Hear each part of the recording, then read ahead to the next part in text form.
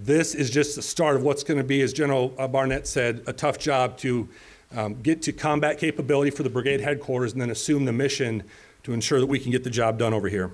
And as the brigade activates and moves forward, we're going to be the lead tactical integrator across the theater for 10th WMDC. So in sum, there's no shortage of work to be done, but we're up to the task. 52nd is ready to get after it. Sir, I heard your message loud and clear. We're ready for it and ready to go. And I can assure you that Team 52 and Team Bredlow are all in. Shield of victory, vigilant and ready.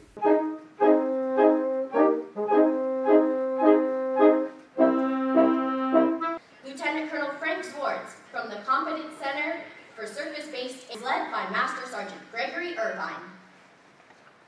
Ladies and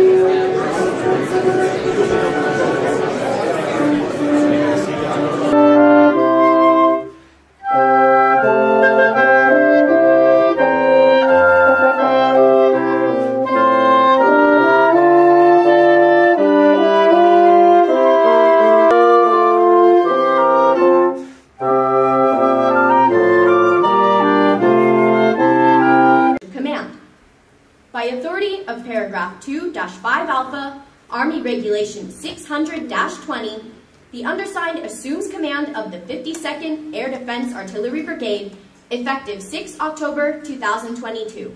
Signed, Bruce A. Bredlow, Colonel, Air Defense, Commanding.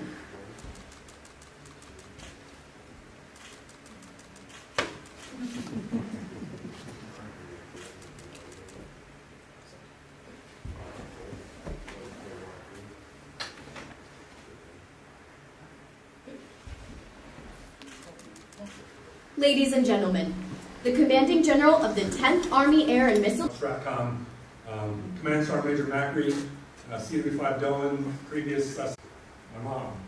Never forget to thank your mom, ever, right? She's back in Minnesota. Attention to the Brigade Commander and Acting Brigade Command Sergeant Major as they reveal the insignia.